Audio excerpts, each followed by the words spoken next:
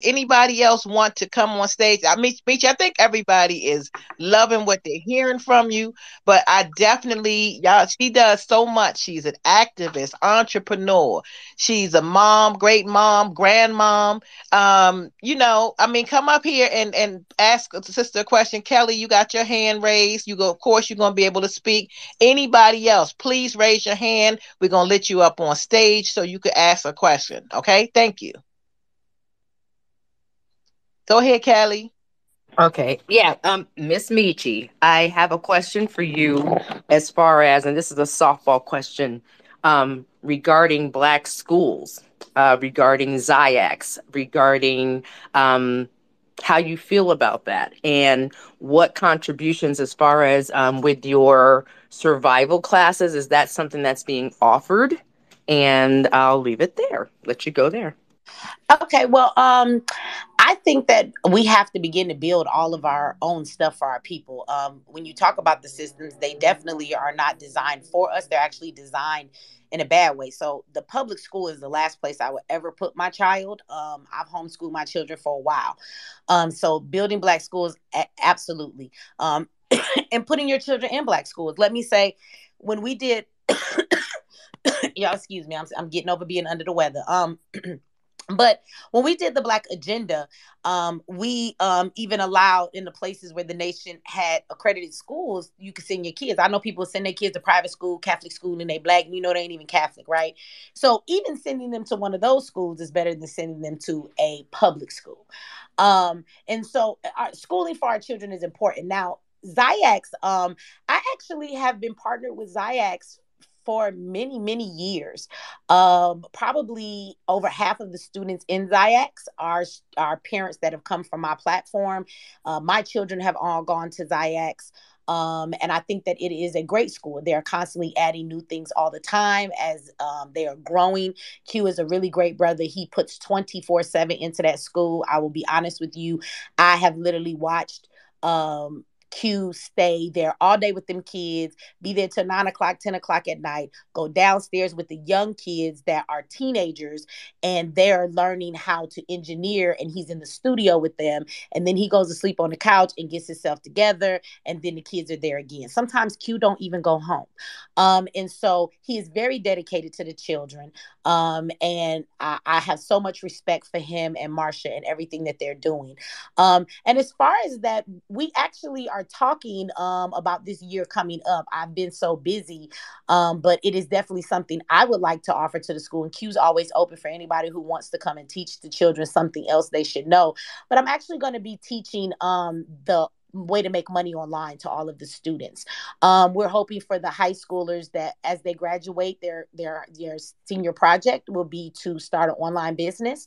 And so we are looking forward to doing that. I will tell you that for the students that are in Brooklyn, they actually do go and do airsoft. So they do go to the gun range. When they've come here to Atlanta, we take the kids on field trips and things like that. And they do take the kids to the gun ranges when they're in spaces they can do that. New York's a little different. But they do airsoft. So for the kids that are there, he takes them out to teach them combat and how it is to not just shoot a gun, but how do you maneuver in the middle of that combat with a gun. And so Ziax does actually do these things and teaches the children a lot of stuff. They add things every year. And so we get really wonderful people from the community. It's a true grassroots effort. And people are always coming forward every year saying, look, I'm a teacher, or I teach music, or I do this and that, and I would like to offer my services to the kids. So those programs are always growing. And I can speak to that one personally. As far as the other ones, if we're building something for the children, that's where it all starts. The conditioning and the school to prison pipeline. I mean, like, we could be here for days talking about this stuff, but with the school to prison pipeline and, the conditioning that goes on in the public schools, and the fact that you can be tried for felonies for fighting now. I don't know if you guys know that. In all schools, they have contracted the justice system to be the disciplinary now. And so I don't know if you guys have experienced this yet, if anybody's on here with children, but when your child does something, instead of like just suspending them now, they'll give them like a ticket and they have to actually go to court and they'll require you to pay, or they require your children to do like community service. But what they're doing is creating a criminal record. So the Mm-hmm. public school psychologically pushes your children out into the streets, right? Especially with Black boys. They will Yes, push them yes, out they by the do. environment that they put them in, whether people understand this or not, psychologically. So when they go to school, they're in uniforms, and these uniforms are getting them prepared for prison because you wear uniforms. You don't address children anymore by their name, it's their student ID number, right? Because that's your prison number. A lot of inner city schools have metal mirrors in the bathroom now. That's just like a jail cell. I've been in one. If you have, you know that's where it comes from. These are in inner cities. Our kids have been walking through metal detectors long before they ever got them for the white schools, and those are the schools getting shot up. So I don't understand, but I do understand, right? Mm-hmm. And so as the kids are sitting in the classroom, what you find is that the rules of don't have any personality. That is when children should. They say they have uniforms because of poverty and it helps you. Bullshit. Okay. Let me tell you something. What it does is it takes away at a time where your child is trying to develop character and decide who they are with their style, their look, hair. That's when you experiment. Like, I'm tired of seeing 40-year-old women with blue hair. So let these babies have their blue hair when they in high school. But you take everything away from them. You strip them down to a uniform. And the reason you're doing this is because you want them to have no personality, be identified by a number at a time when they should be growing. You're stunting that growth. Most inner city schools, Detroit parents sued the Board of Education there because they have a very, very high rate. And it's not the only city of people who have high school diplomas, but they are illiterate. How do you have a 12th grade high school diploma, but you cannot read? So they sued the school board, and the school board was found to not be at fault. And they were said that they have no obligation to make sure your children can read. But wait a damn minute. If I keep my kid at home and don't go by your guidelines, you'll be at my door telling me I'm going to jail because I haven't relinquished my child to you. But then you tell me I have no obligation to teach your child a damn thing, right? So when they do this, your children are in school, they're getting an adequate teaching. When Black boys raise their hand, this is statistically, they ask questions, they get way more punishment for things that their other counterparts do not, that are not Black. What happens is those brilliant Black boys and Black girls are right behind them. The environment becomes too tedious. They're always told they don't do anything right. They're spending more time in the office. So now they're getting behind on more classes. Now they're failing. And where there was brilliance based on their grading system, the way that they do it, they begin to make your child feel like a failure. Your child is then going to run out in the streets and start skipping school, which they're surely going to get into trouble at that time, be in stolen cars with the gangster boys outside that don't go to school. Like, it's a whole cycle, and people believe it don't work this way. It does. And then when your child gets caught up in that crime, that one crime, they should have had their ass in school, right? That's something that can give them some real time. What they do is they take all of those suspension tickets that your child got and they use it against them because now it's a court record. And they say, this child seems to be really rebellious. There is no help in the juvenile system because they will not listen. So, Your Honor, we would like to ask the court to move this to adult court and to try this juvenile as an adult. Once you get that child into the prison system, their mind is still moldable and malleable. If you can keep them until they're about 26, you have honestly created a lifelong slave because they will become very institutionalized. And when they get out, they're going right back. And so this is the school to prison pipeline. It exists. I didn't make it up. I didn't even coin that term. You can look it up yourselves, but this is how it works. And so putting your children in public school is the worst. Now, I know people are going to say, I've seen Black kids go through public school. I've seen them go to college and graduate and do wonderful things. Absolutely. Right. But I will tell you too, that every year the criminal justice system is shifting, because it wasn't until about 2 years ago, they started to say they can try your child in school with a felony for getting into a fight.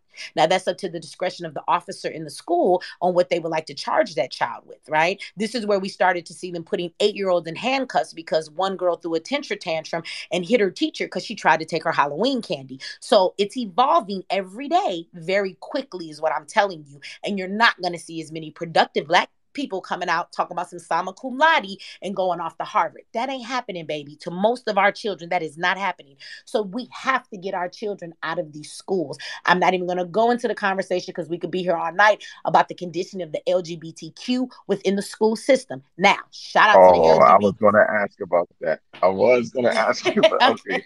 Okay. Uh, Well, I would say this. that is something that they are projecting on your children too. I think that is very perverted. I think that if you understand your government, you will see these are not all conspiracy theories.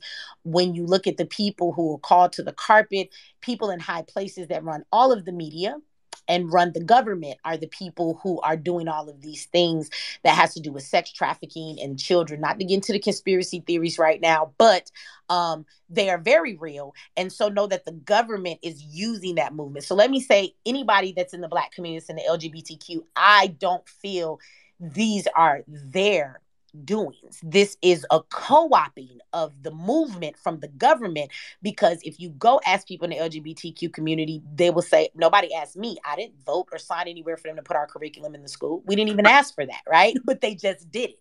And Right. so even a lot of them don't agree with it. So let's not make no mistake that the government let them have all those rights. So now they could co-opt the movement. They've taken the movement and now they're moving forward with their own agenda.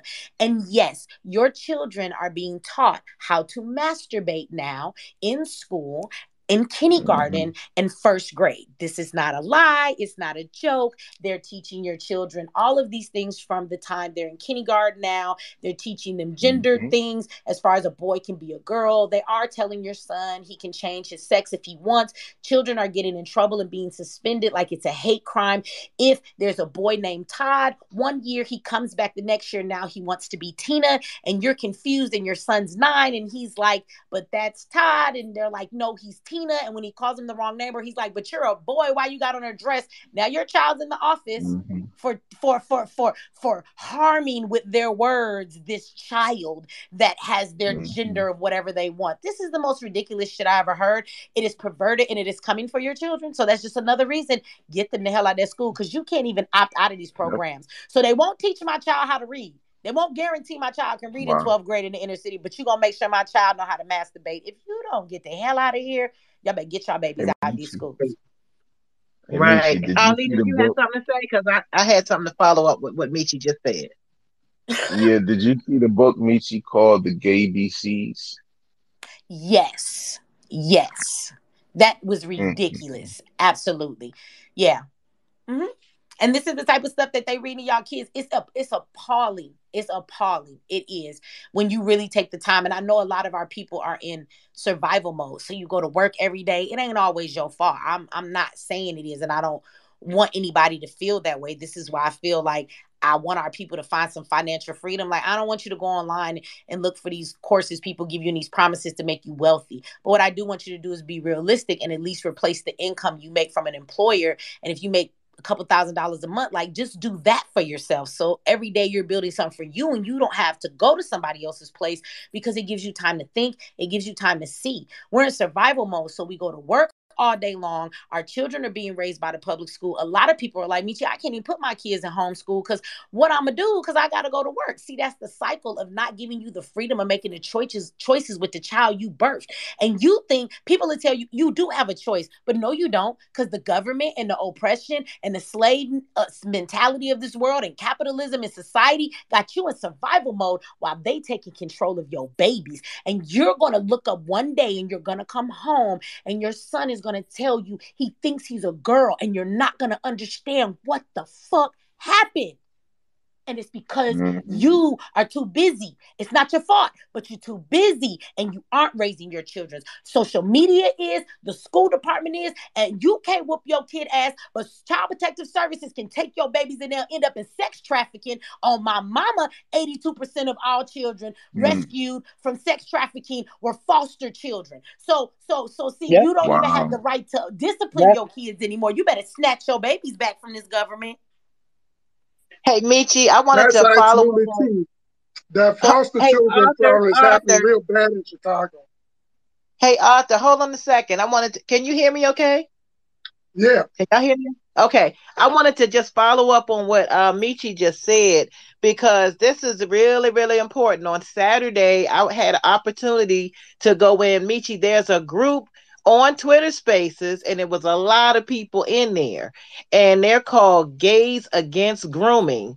And it was like people were in there saying, look, We are not for pushing this on these kids. The kids are off limits. Do not touch these kids. And they're talking about how they're getting bullied by the left, that they're getting bullied, saying that you're betraying us and all this other crazy stuff.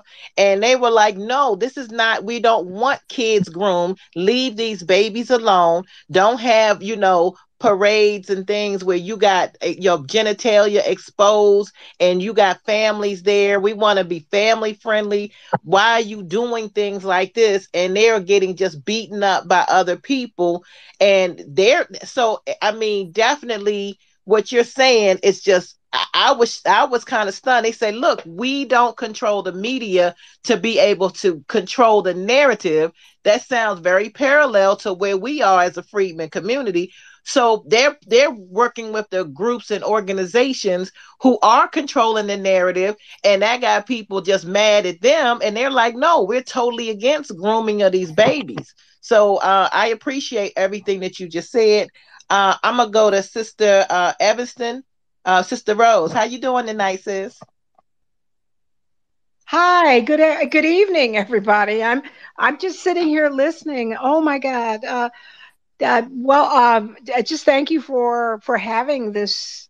I hear myself in here. I've got a grandson, a 15-year-old, and I've got he's 10-year-old in the school system here in Evanston, and we see what's going on, and they're teaching them all sorts of things. And of course, I'm not the custodial parent, so I can't jump up and say, don't teach my grandchild this. But my 15-year-old, I do sit and talk to him, and he's pretty much aware of the LGBTQ movement. And he says, Granny, we have to watch where, and he's a sophomore or he's a rising junior. He says, Granny, we have to watch where we sit in the lunchroom. And I said, what do you mean? He said, if we sit at a table where there are LGBTQ people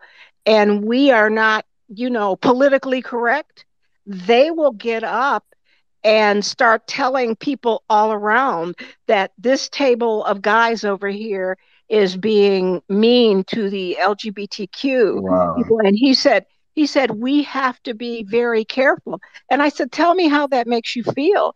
He said, well, it makes me feel I'm scared. He said, because one girl actually threatened me that she was going to tell everybody in school that I was against LGBTQ. And I said, she actually did that? She said she was going to do that? And he said, yeah, Granny. And I said, well, how do you feel about it?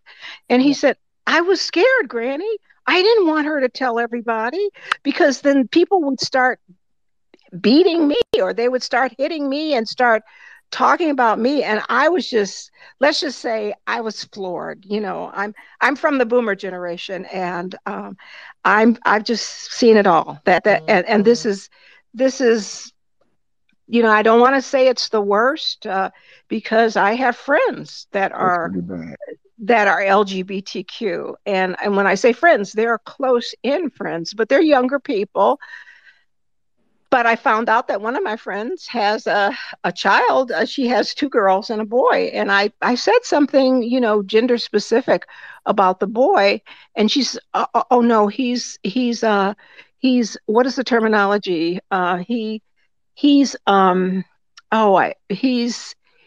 Basically he's not gender specific. And I can't think of the terminology that they use. And I said, Non-binary, I think it is. yeah, he's right. He's non-binary. And I just said, what? She said, yeah, he's non-binary. We let him dress however he wants to and stuff. And I was just floored for a while, speechless for a few minutes. But I land my plane with that. But I understand what you folks are talking about, because I've seen it evolve in these generations now, and it is.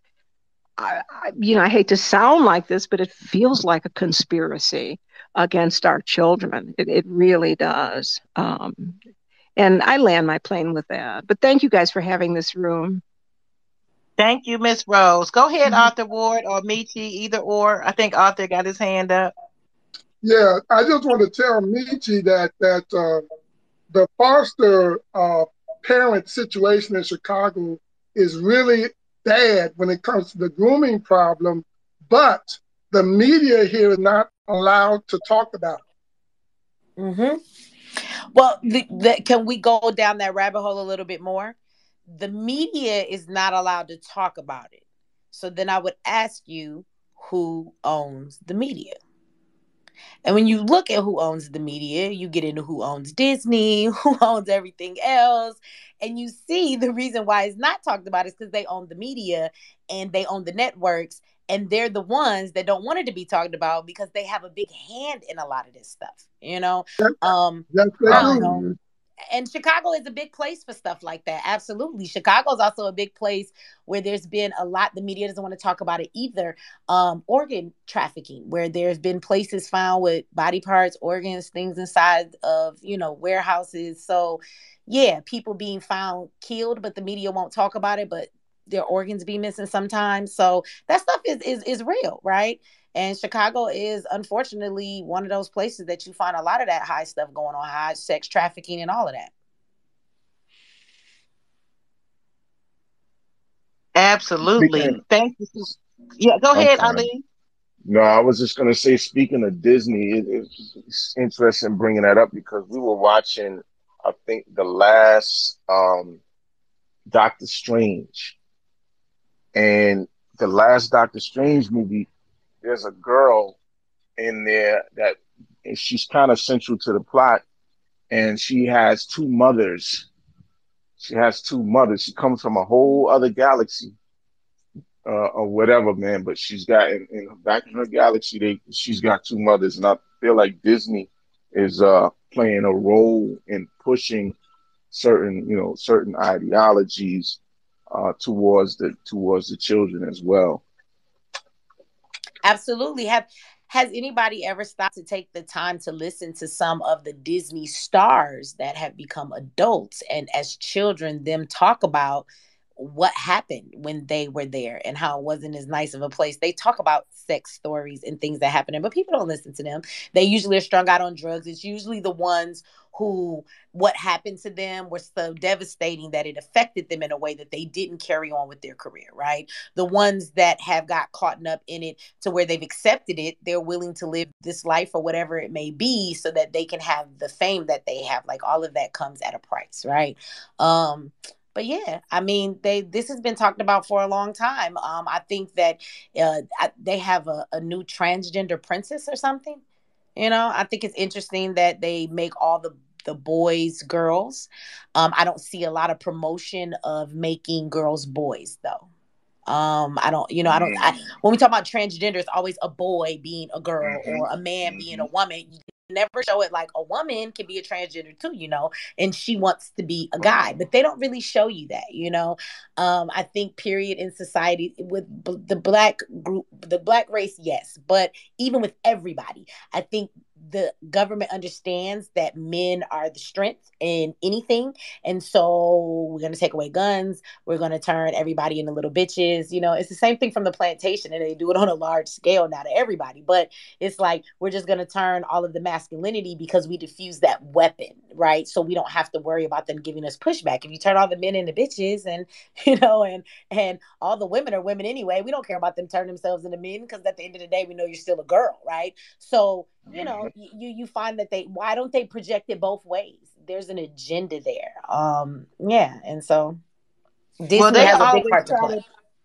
Hey, Sister Michi, they always basically try to tell women that, oh, you can beat up. I mean, I'm so sick of seeing these movies where they have the women just pouncing and trouncing men in a fight.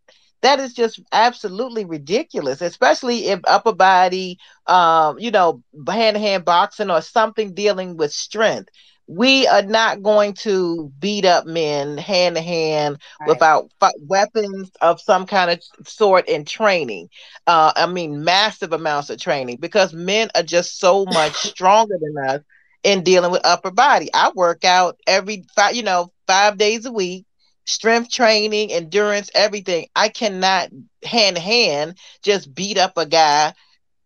I mean, people don't understand that, and you don't see the bruises in TV. You don't see the marks. You don't see the broken bones. So they have this false sense of security. Oh, I can hit a guy, but he can't hit me. When I was teaching in high school, there were girls that were like, I can hit him, but he's not supposed to hit me back, right? And I said, no, you keep your hands to yourself because you're giving that guy license to hit you.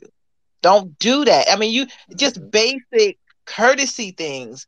The kids weren't even understanding. Then I went to elementary school, and you see things in the elementary school level. And one of the things I refuse to do in these elementary schools, you're talking like pre-K, second grade. I'm not teaching these babies certain. Oh well, you can't say you can't say that. I mean, they're saying, okay, well, boys want to play football, they want to tackle. I let them tackle. Why not? Then the girls want to play. Well, don't tackle me. Well, you can't play this game. Go over here where they playing the flag football.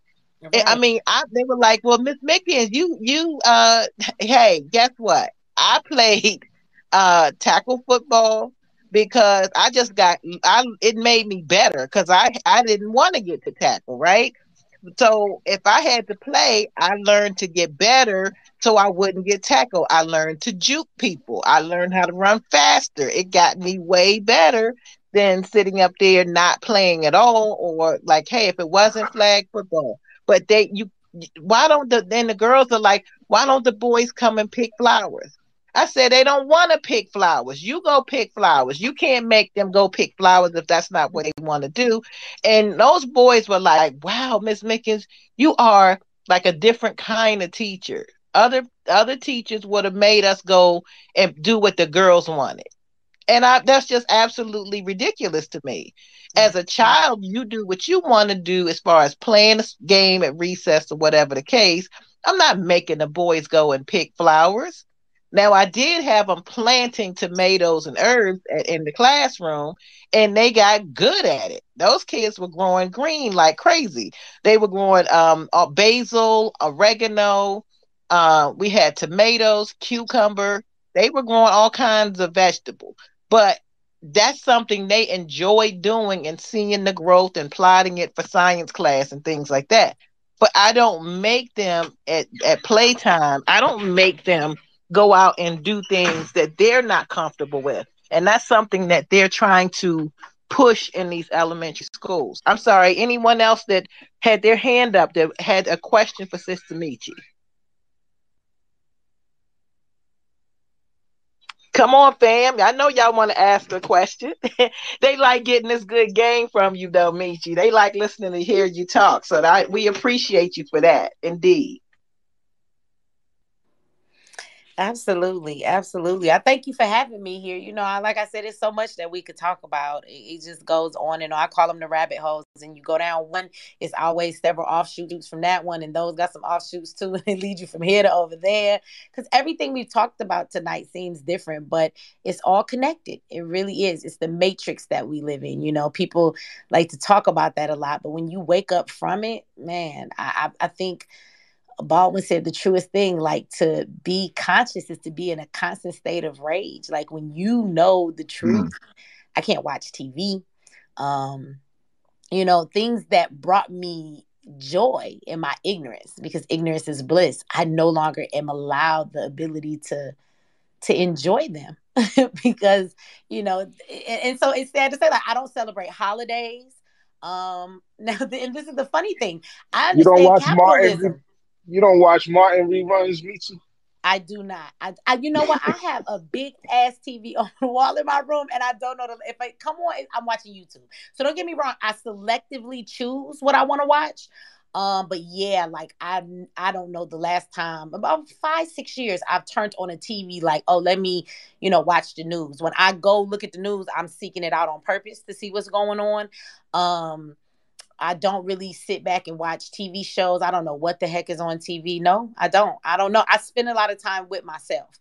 I think a lot. I analyze stuff a lot. I don't know, but that's, again, ignorance is bliss. You know what I mean? I don't celebrate holidays. Now, don't get me wrong, my life is not sad, but at the same time, like, I don't. So most people think that that's fun. And so while everybody else is having their moments, don't get me wrong, everybody off work. So if you invite me over, I'm not like, bah humbug. I'm going to come, but I'm not finna bring no presents and don't buy me shit. I'm not finna play into this whole thing. I'm not going to get a Christmas tree. I'm not putting up no lights. Like, don't get me wrong, but you know what I am gonna do?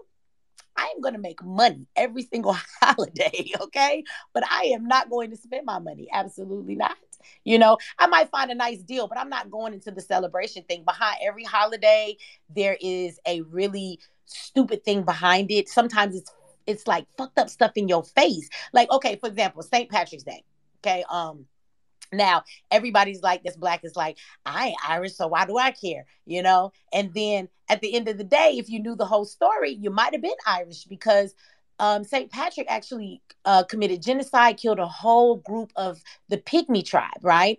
There was the TWA, and they were actually the first black settlers there, right, in Ireland. And so they actually are small. The men only go over a little over 4 feet, but they practice beliefs in communing with the ancestors. They use the herbs from the ground. They manifested and spoke things into existence. And this is where the luck of the leprechaun comes from. That's why it's a little person, but they've turned him into a white person. And look at the end of the rainbow and all of that stuff, right? When really that story comes from the TWA tribe, right? And so he murdered all of them. But so you sit there and say, St. Patrick's Day ain't got nothing to do with me. And then those that don't care, they just like, it's a reason to drink. I'm putting on some green and you look crazy with it, being black with your, St. Patrick's Day stuff on. But if we knew the real truth, like some of us have ancestors. They might have been your ancestors. So maybe you shouldn't be celebrating this day, but maybe you shouldn't. So it's like, if you really look at the history of all of this, like, what do Christmas got to do with Jesus? Like, if you're a Christian, you better stop that stuff because it is pagan. Let's just be real, but I don't want to hurt your feelings because there I go taking away your ignorance. So stay in your bliss because the tree ain't got nothing to do with Jesus. Neither do no lights, no reindeers, or lying to your kids and telling them some fat white man that came down the chimney and gave them some. Why is a fat white man a savior? If you are going to give your kids some shit and go into debt and overtime for dumbass lie, it's going to be broke in a week. No matter whether you get it from the dollar store or Macy's, and you spend all of this money, you give it to your children, and then you won't even take credit and be their superhero. Like, ain't nobody came down the chimney and gave you this. I worked extra hours for this. At least make them fucking respect it. Like, holidays is all backwards. So don't get me wrong. I celebrate when there's a reason to celebrate. I don't make my kids wait till Christmas to get that new coat. It's cold. We just gonna go buy the damn coat. You want something special? Did you earn the shit? Do you think you deserve it? Like, we live life in the moment. We had a really great moment this week. Let's just go out to eat and celebrate, or let's just get a cake because everybody was doing well this week. You done got your driver's license. Damn it, you done what you supposed to do. You got your first apartment. I think we should all celebrate as a family. Like, we pick those moments. And so I do celebrate, but no, I don't buy into a whole lot of the matrix because I see it for what it is. So when most people are doing what they're doing, I'm doing something completely different, which puts me and my family in a position of like being loners, and we don't do what everybody else does. So it's us, and we have to be cool with that. Most people need to be in society and be accepted. I live a quarantined life. Oftentimes I walk in the store and forget it's a holiday. Like, what the hell is all these people? Oh, it's Labor Day. Oh, it's Valentine's Day.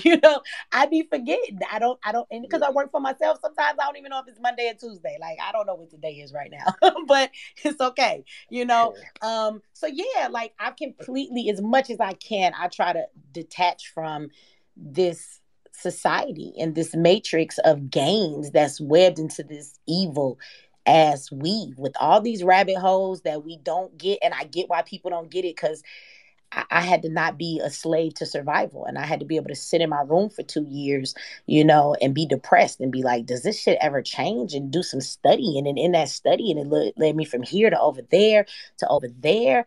I just suffer, promise myself I wouldn't suffer from cognitive dissonance, and you do not know how many bubbles got bust for me. Like, what? I gotta let this go too?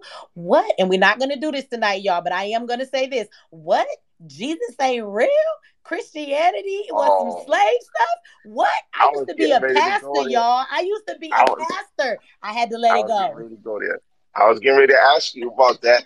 I was going to ask you about that. I was going to say, look, on our program, Be the Power, we had actually covered the Lovecraft Country series when it came on, and we were talking about hoodoo and witchcraft and stuff like that.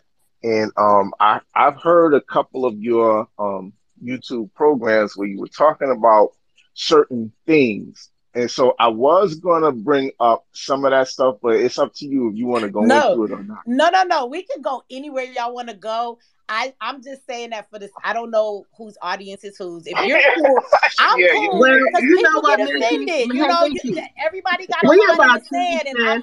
y'all might love Jesus over here. I don't know. No, No, Michi, I'm we an about to atheist. through. We good. We good. Okay, so yes, I had to let go of that too.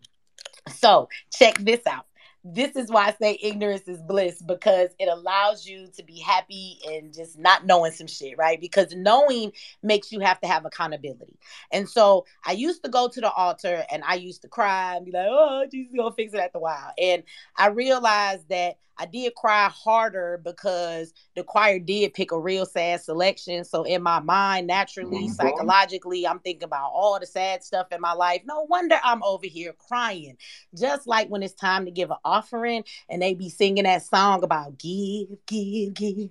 You gotta give it in Jesus' name. You like, yeah, I should, because Jesus don't give. For you know it, you put your whole motherfucking light bill in the basket. I don't know why you did that, because now you talking about Jesus gonna make a way, but we so dumb. Jesus just made a way if that's what you really believe. You just gave your damn way away. Why are you doing this? Right? But this is real, trying to be funny, but being serious. We do this in church all the time. But I'm gonna tell you what happened. I'm studying the enemy because I'm just sick of America shit. I'm sick of my son in prison through the school to prison pipeline with a sentence way longer than he deserved. My brother got murdered in jail and they called it a suicide, and it ain't just emotions. It's all kind of proof y'all murdered my brother and lied about it. Nobody's ever paid a price. Going through all the things I've gone through. They killed Tamir Rice the way they killed him. I had to cut off the TV. I couldn't take it no more. So I started studying the enemy. I was depressed for 2 years. I sat in my room by myself. I sold my little shit online, was putting stuff on the mannequin, taking pictures, but I stayed in my room. I did my inventory. Thank my mother for being the mother she is. She was living with me and she took care of everybody. I mean, I come out my room, but if you wanted to find me, that's where I was. I wasn't in the kitchen. I wasn't in the living room. I mean, you can knock on the door. You can come in here. The door might be open, but I stayed in my room. I felt guilty about my son being in a cell for a whole year. And it was like my bathroom bigger than his whole cell. I just felt guilty laying on a pillow. He can't go nowhere. I'm not going no damn where. But I was also tired of everything going on in the world. So I cut my TV off and I started studying. And when it came to Christianity, I was learning just about what really happened in slavery, right? And when I say I'm learning, people gonna say, what books you read and this and that. Like, I took in everything. I sat for 2 years. So I watched people's documentaries on YouTube. I watched what people had to say. I read books that people recommended. I looked at these things. I read news articles. I Googled some stuff and it took me over here to there, to there, to there. And I just was taking in everything. And when I got to what slavery was really like on the plantation, I realized that Christianity was actually used as a way to control Black people. Like, this is a fact. This is what they used it for. But when you go deeper, what you find is that it's a plagiarized book. So they took everything that they learned from us when they brought Black people over here. Now, people can debate if it was Black people already here. And I'm going to tell you, I think it was both, right? So, yes, the Native Americans that were originally here were Black. It's not the $5 Indians we see today, okay? But in that, you will find that spirituality is really where that comes from. Ifa, which goes back to Yoruba, and even further than that, if you just keep going back in the civilizations before now and what was practiced. So whenever you look to the Bible, it was shifted and it was changed to make you weak and actually not give you power. So This is why I laugh when we said earlier, like the church is the one always telling people to buy back for the guns. Why? Because when some shit go down, you gonna pray and Jesus gonna come fix it? Yeah, right. Okay. So let somebody try and bust up in your house. Go ahead and pray and see if Jesus coming. He not coming, you about to get shot. Please don't be no fool, right? So you wonder why the churches do this. Because from the slavery, it all why is there verses in that say slave be good to thy slave master? Go ask your pastor to go explain them kind of scriptures and what they mean by that. Then go ask your pastor, why do y'all do rituals every Sunday? But if I do a spiritual ritual, I'm the devil. They do cannibalistic rituals every single first Sunday. It's called communion. You're taking in the body and the blood of Christ. It is a representation of that, but that is a ritual. It is a ritual. And if you went back to where the root of all this came from, you would see what that was. It's a ritual where they have put a European ritual in there that never came from Africa, where they go about eating the body parts of their deceased loved ones, feeling that a loved one will live in them. We don't eat our ancestors, right? So you're eating the body and blood of Christ. That is a cannibalistic ritual, right? So when you get the Holy Ghost, that's called a possession. You're being possessed by a spirit. But if you go and watch a sister in Africa somewhere in her white dress and they're chanting something and they're beating drums and they're creating an energy and they're out there summoning a possession of a certain type of an energy, or what we would call spirit, because maybe they're ready to go to war, so they calling on Ogun. Not Jesus, because Jesus want to just pray a little while longer, right? So these are different things that when we look at them in the Christian way, it's one way, but you call it the devil when we try and tell you where it really comes from. And so they took all of that and they used it to enslave Black people. So you're supposed to be, see, this is the thing. Christianity always says pray a little while longer. It tells you that you should forgive your enemy and turn the other cheek, you know? And it says all of that because when you're on a plantation, you waiting for God to come fix you. You waiting on Jesus. You are supposed to be a good slave, and this is the way it's supposed to be. Even the Bible will tell you. I can't get down with the Hebrew Israelites because the Old Testament, they will try and tell you that we are under a curse by God. So if we're under a curse, that means your daddy, the creator of all things, sent you to your room because you did something wrong. So why the fuck would you be trying to come out your room then? You would just stay there and take the punishment. So is that why we just sit still like some punks? So to me, the religion changed. They took what they knew we had, they twisted it to teach us to be docile. If I see another Black person that called themselves a Christian go into a court and forgive the person who done murdered their child, will you stop that shit? Even white people that claim to be Christians wear hoods and burn crosses in your yard, and they not forgiving shit if you do something to their child. Like, come on. Thank you. There it is. I mean, even so, come on. And I want y'all to know that more white people practice spirituality than Christianity. They still take everything that was ours and embraces it and laughs at the shit that they left us.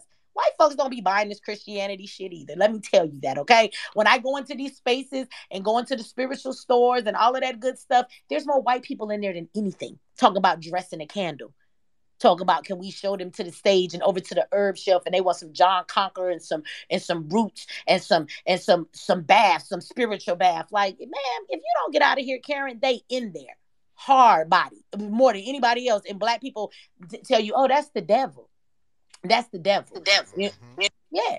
You know, but it really was a way to keep Black people down, and you see it today. And I'm going to show you why you see it today, because in all of our communities, there are more churches on every corner than we care to count, and there is no change in our community. So I will tell you, they have sold you a whack, fake ass God that has no power. For anybody who wants to read the Bible, let's go back to the Old Testament. What was homie name? Because see, when I forget some shit that's a lie, I let it go into the abyss. I forgot that shit. So I might quote a name wrong, even though I had it right when I was a preacher, because I used to study that dumb shit. Was it Jacob? Whoever the hell. And they put all the water on the fire. You know, he said, my God gonna, but he said, okay. He said, look, let me pour my water on this shit and let me go ahead and get it soaking wet. And I'm gonna challenge your God with my God, because we still gonna start this fire.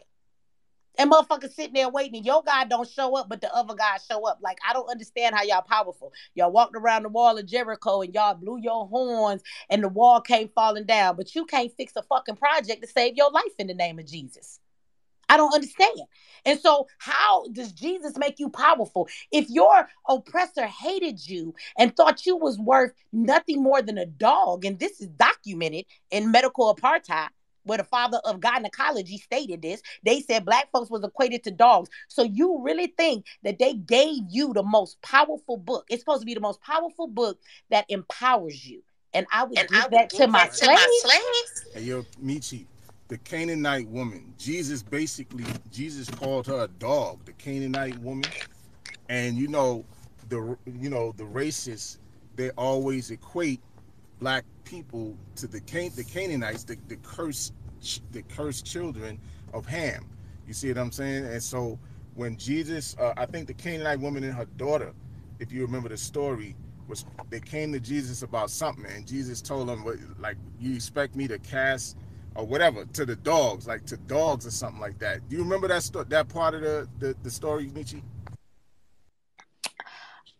Yes and no. You talking about when he said he wouldn't cast? Are you talking thinking of the scripture? I would not the pearls to the swine, but is another section where this Canaanite woman, and I think and her daughter, they were looking for some blessings or something from Jesus, and Jesus told them that he didn't want to. Basically, he told her that he didn't want to give her the blessings because it wouldn't be right to give to the dogs what belonged to the children or something like that. Oh, he brings up the scraps. Yeah, yeah, yeah, yeah. I remember that absolutely. Because what he was saying, what's for his, he ain't supposed to. Yeah, but you know what? This is my thing though. It's like how long we gotta live, whether you talk about these stories or not, or we read it. Like where is Jesus really at in the black community? Like really? I mean, we could go and get into all of the deepness of where the root of all this come from and what it is. I don't care for that. I like logic. I just want you to go think. If it triggers something in your brain, you go find out for yourself. It ain't my job to educate you because what I understand is what I can do is spark an interest in your mind. But if you want to get out the matrix, waking up is completely your responsibility. Something in you has to be sparked. I can't do that for you, right? So I just like to work in the logic of that. What has being in Christianity ever done for the black community? We have churches on every corner, but there is no power, no change, or nothing going on in our communities, in our hood, you know? And what I say about religion, see, this is the thing. When you know, again, I was saying earlier that you have to take accountability, right? So the accountability in this is you can go to the altar and you can try and give it to Jesus, right? And you can claim that he needs to fix everything in your life. And if nothing good happens for you, you say, oh, well, it wasn't meant to be. Or you could stop asking this made up motherfucking entity that's in your mind, right? That you keep creating things and you want to give the accountability and the responsibility to everything outside of you. How about the God you seek that's going to save you? That name is whatever your name is, and go look in the damn mirror. How about you take the responsibility for making your life better? Because that's your responsibility. How about when you're doing dumb stuff and you know you are causing yourself to have your life be a certain way? Do your shadow work and look at yourself in the mirror and check the devil in you. See, religion and Christianity allows you to give credit to everything outside of you for saving you, never thinking you're supposed to save yourself, right? And then everything that you do wrong, you blame it on some outside of you. Where the hell is the accountability? Right? So how about we just take accountability for our actions? Because if you believe that you are a child of the creator, let's give God another name, not God, but creator. If that God is a creator, then that would mean if you're made in God's image, you're a creator too. So the truth of the matter is, when people say to me, I'll throw this logic out there. Well, Mechee, how come people, be in church and they fall out in the Holy Ghost? All of that stuff is not real. Well, I would say to you, if Jesus is the only way to get to God, then how come Muslims don't pray to Jesus, but their prayers get answered too? How come Buddhists don't pray to Jesus, but their prayers get answered too? You will find the same stories through every religion. So I'm going to tell you what it is. The common denominator is you. You are a creator. You create whether you want to or not. Everything you speak, everything you think, everything you say equates to what you have in life. I want everybody to look at their life, and I guarantee you the things you think about most of the time, the stuff that you put your effort towards.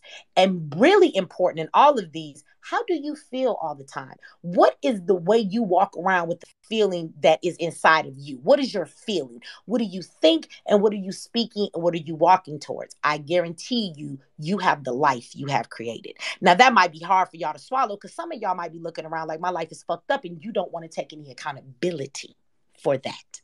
So therefore, you would say, nah, that's crazy, Mechee. Nah, nah, nah, I didn't create this life. Yes, you did. Because if people treat you like shit, why you keep letting people treat you like shit? If something happened to you, why do you keep carrying it? Once the act is over, it is your job to decipher what was a lesson and what I'm supposed to carry with me and get that extra shit out your bag and stop letting it weigh your life down. Because it wasn't meant to stop you. It was meant to teach you something. So step up on it and go be greater. Well, Mechee is just so hard. So then stay where you are because you do all that crying to Jesus and Jesus ain't coming to save you. You better save yourself. And that's what the Creator is really waiting on you to do. So see, when you really step into spirituality, everything comes back to you walking with the God individually. And Christianity or any religion, it says one road leads to God. In spirituality, it says all roads lead to God. The road I choose for me leads there, and the one you choose for you leads there. You cannot tell me anything because I don't need to go to a person that says God gave me a revelation. I tap into the God in me, and any revelation that the Creator needs to give me for my life, I don't need another motherfucker, excuse my language, to ever come That's tell me okay. what the Creator has for me. The Creator can talk to me and I can talk to the Creator. So my lane works for me and your lane should work for you. And none of them should look the same because we're not the same. We're uniquely created. And this is why the Christian gets what they want. So does the Muslim, because the thing is, when you go with all your belief, you believe Jesus is real. You believe that prayer gonna work. So inside, you're the one projecting, you're speaking, you're thinking, and you're focusing on this blessing. And then when it shows up, you say it's Jesus because that's what you decided to call that energy. But you really called that into your life. You're just giving the credit to Jesus, right? So it's the same thing when the Muslims get up and they pray to the north, east, south, west, hamdulillah, whatever it is that they do, they get their prayers answered. No, they just focused on it. They spoke it. They thought about it, they walked in it, they expected it, and boom, it showed up. So the common denominator is us. We are the creators. And when you realize that, you have to take accountability. And that's not always easy. When you realize what the problem is in the Black community, you have to take accountability.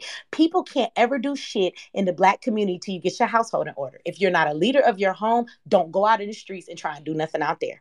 If your house is in shambles and you have no run in your house, if you have not taught your family what they need to know, if you are not invested in getting them to where they need to be, if you have not accomplished some greater things in your household, you dare not go out into the streets because all you do is spill your problems and your toxicity on them. See, that becomes responsibility. When people say the Black community need to take responsibility, I think individuals need to take responsibility. But of course, you have the church to let you just wait on Jesus and blame everything on the devil. And if that doesn't work, the liquor store is always a few feet away. You can just drown it out in pain and go ahead and drink that fit for E&J or whatever it is. Do you understand what I'm saying? So this is all set up to be this way. People don't want to know the truth because ignorance says I don't have to take accountability. I can live a life, have an excuse. I just want to have fun. I just want to be ignorant to the bullshit because taking accountability is hard, and knowing the truth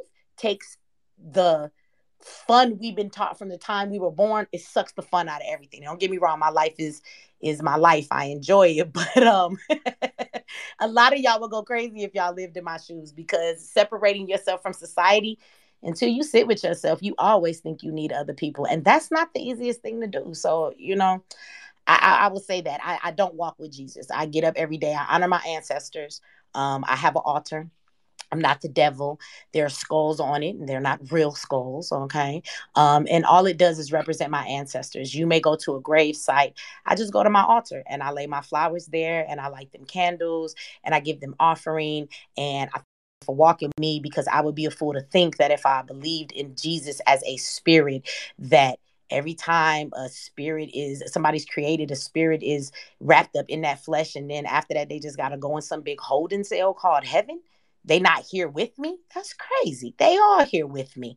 you know? And so in that vein, I want to talk to them. I want them to walk with me, not some fucking white man named Jesus that is not obligated to get me through my journey. See, my ancestors committed to something in life that I am finishing a purpose. And so in that, whatever that purpose is, it ain't got to be grandiose for everybody else. It could be a purpose for my lineage and my line and my family. But the bottom line is there are those that are willing to help me, and they're actually obligated because they come from this bloodline of mine, right? So why am I asking Jesus when I got all of these willing to ride with me and they actually belong to me? So I just need y'all to think about that when they try and tell us that that's evil. So I honor my ancestors. Yes, I got altars all over my house. If you're not ready, you probably shouldn't come in this mud because you'll think I'm the devil.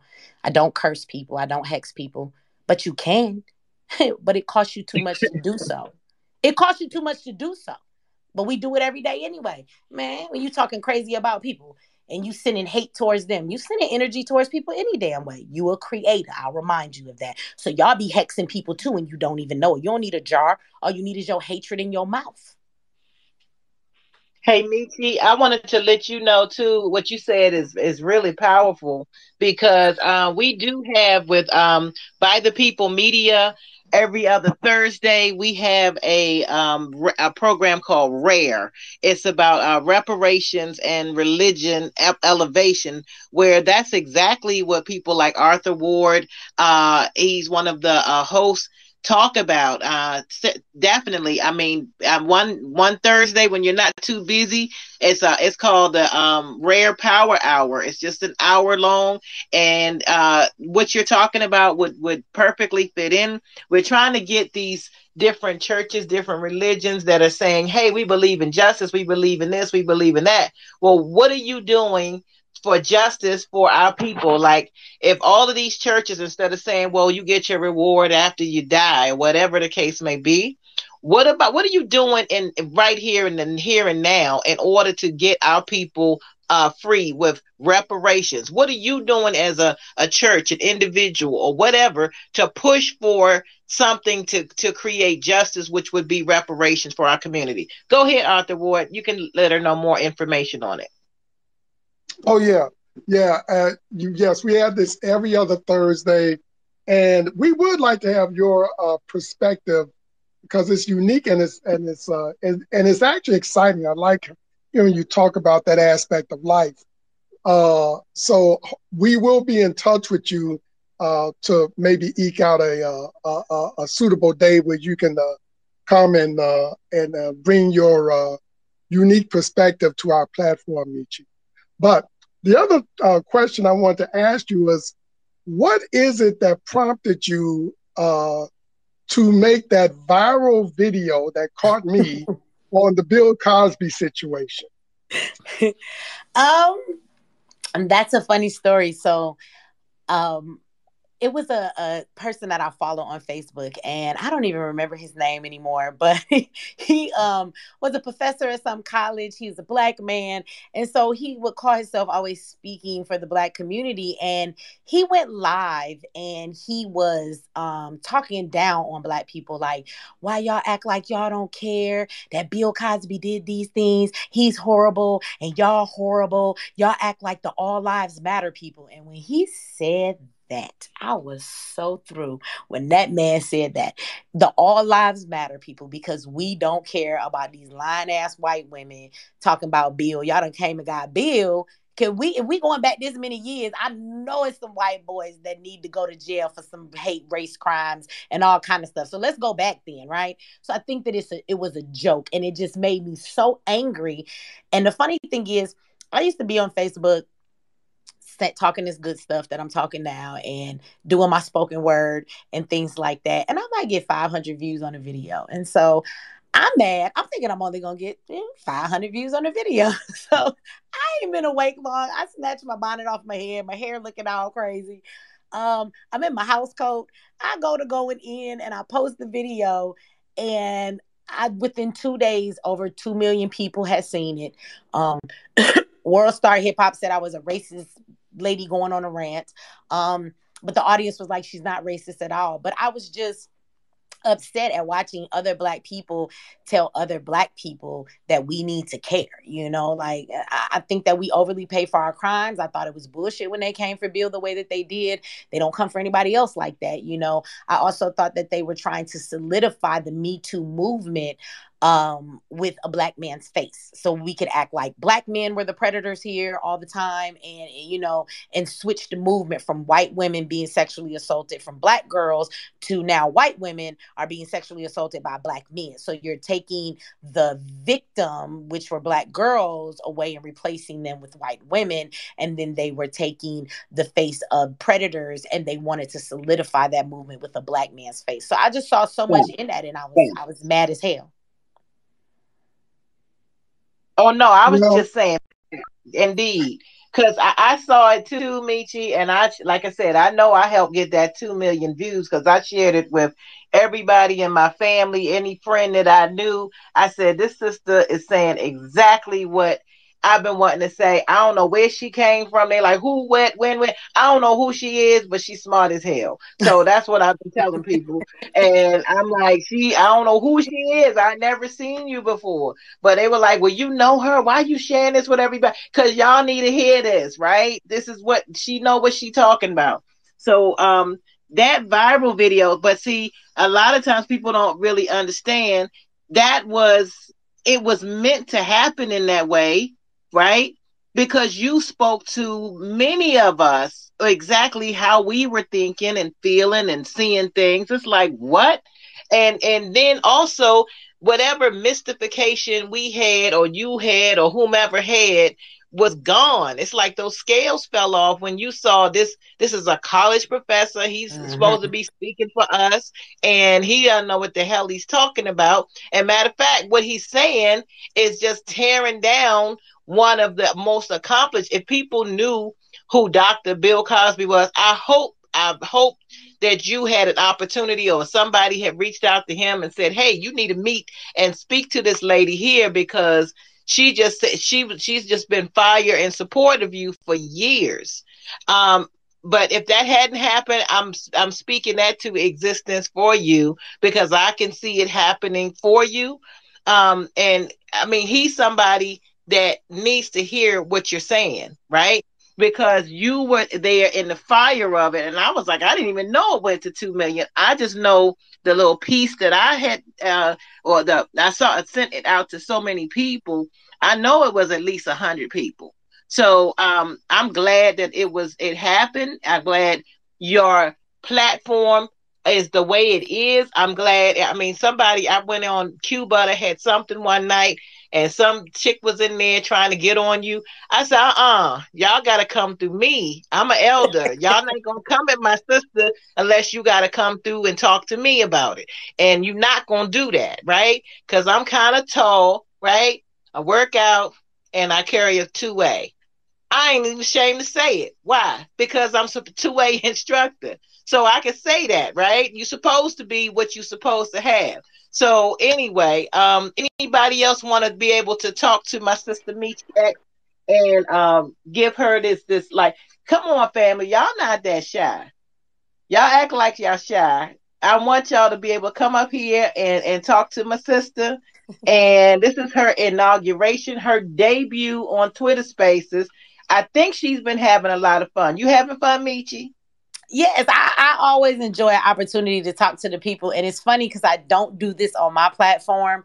Again, because I'm not a social media person. I know people don't believe me when I say that. So I figured out how to even bring nobody on my platform like that. I don't use StreamYards or nothing. So that's part of it. But usually when I'm on a panel, always it's on somebody else's, channel. And I enjoy it because I don't get to talk to the people much. I get in there and I get to going in. I'm just giving my perspective like I would if you were sitting here having a cup of coffee with me. I cuss a lot because I like cuss words. But as you see here today, I know how to keep them to a minimal. So I do like when I'm on other people's panels and I'm able to speak to the people because I get to show them a different side of me. Like I'm whatever I need to be when I need to be it. And, in my own environment on my YouTube and stuff, I'm at home. I do like to cuss. I'm talking to you like I would tell my cousin or something, but I definitely know how to conduct myself no matter what audience I'm in front of. So I like these moments because I think it just allows people to talk to me, have the opportunity to ask me questions, but to have the type of dialogue that allows people to see maybe a different side of Mechee than what you might get if you go to YouTube. You're still gonna get all this knowledge, but you're gonna get with a bunch of middle fingers. And what did you say to me in my chat? Don't get your ass blocked today. Look, So, Michi, I think I cuss more than you, for real, for real. Now, not everybody on this platform knows, but those of you who have heard me on the phone, I outcuss you, Michi. So don't even worry about it, sis. And you know what? Another thing is, hold on a second. Another thing is, I outcuss you, and I cuss in different languages. So people have heard see, me, and man, listen, I want to be you like you when I know, grow up. I got to go practice.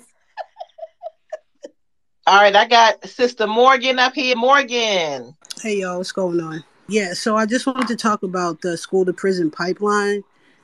And growing up, I always started with like Columbine, but on the real, it really started out um, during the time of like quelling radical movements. It ushered in the school to prison pipeline, and even like that George Jackson era, they wrote on that because they were already in prison. So it's like I think that the main reason why a lot of things are scattered is because we don't have like a historical fact to point back to, because we lose it. And also it gets co-op. So when we run the story back, it's hard to like really decipher because you got to get through like 1,000 books of bullshit just to get to like really what was going on the ground. And, I don't know. That's all I had to say about that. But if you look back at that, even like Michelle Alexander and the 13th didn't really reference what was going on in the prison movements in the 70s. Mm-hmm. Mm-hmm. I think I agree mostly in all. I mean, I agree with what you said, but mostly in that, I think what I want to pull out is that, like you said, when we do our research, we have to look and look and look, and we have to learn to connect the dots, because a lot of the information that we do get, we do have to remember is given to us by the same matrix that we trying to get out of. So I would tell you, this is the craziest thing. I think one of the craziest things that I've learned. You learn a lot of crazy stuff, but it's like, you go to college, they give you all these reputable sources and they tell you things that you should look to. And it's a lot of sources out there that society will tell you they're credible. But I will tell you that they're not credible, because a lot of things have been twisted, and knowing who owns media and all of these different things that they put out there. I've even gone to Google, and I know your college professor will get you if you use Google as a reference. I get it, but I'm just saying, we go to Google and Google will give you certain information. I know I can't be the only one. You guys have seen it. I know you have. And you go back later to go look up something and it's completely gone. You can't find the information that you already saw anywhere. It's gone. It's like, wait a minute, I just referenced all this stuff and it took me to all these different sites and I looked it up. Now it's nowhere. The information has been changed, or instead, it's replaced with all of this other stuff that gives you the opposite of what was there. And so, I mean, maybe most people don't even take the time to notice that stuff. I do. So I think that's the crazy thing. It's like, even think about how crazy that is, y'all. Like, in trying to get out, even when you go to the information that's supposed to give you the right knowledge, even that is leading you in the wrong direction most times. That leads you right back into the matrix, because the people who built this wrote that, even down to the news. We all think news is reputable sources. And I will tell you, the news be lying their ass off, and they all say the same thing. They read from a script. And so, yeah, I think that's the craziest thing right there. And that's, I think, something we need to let sink in our mind for a moment, that's how deep this stuff goes. Our government is very, excuse me, our government is very maniacal. They're evil geniuses. And it is, like, one of the most brilliant things I've seen, but in such an evil way. They control the masses and they don't touch us. Most times, we all often think that our thoughts are our own, our movements, our decisions, the way we go about life, that it's all our own. And it's not. You're actually being remote controlled, and you're being told what to do, and you're being herded into whatever direction they want you to go, and they don't touch you at all. And so you think you're free. So they have enslaved a whole country of people, and they've done it in a way that they have sold us the illusion of freedom when the last thing we are is free. And so, and I know some people can't understand that because we're going to be like, oh, well, I can go outside. I can do what I want. Like, you don't understand the depths of slavery. Slavery was all about money and dollars. And so there's very much slavery, and it still all comes back to money and dollars. They've just done it different. But yes, you're definitely enslaved and oppressed. You are more enslaved and oppressed if you're Black in this country, because it's levels to this. But let's be clear, everybody that's a citizen in this country, they don't know they're feeling it, but they're all a part of it.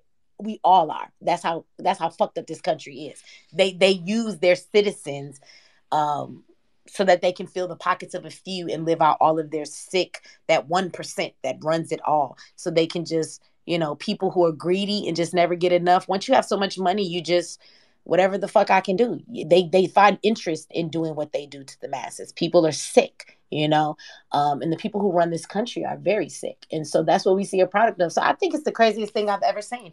And it's the hardest thing to wake up out of. So I try and go easy on the people as much as I can. Sometimes it gets on my damn nerves, but I get it. It's not the easiest thing to see. It's a lot of cognitive dissonance when things are brought to your attention, but it's also not a pleasant place to be. I'm going to go back again, and if nobody else has nothing, and we ended it here, but I want to say this again, to be conscious is to be in a constant state of rage. Like, you're always like, what the fuck? You have to really learn how to relive life and see life, because everything you were taught that was real ain't real, and everything that brought you joy is bullshit. And so you have to refigure, how do you find joy? How do you make sense? How do you survive? How do you separate yourself from this? When all of society is going in one direction, how do you go the other?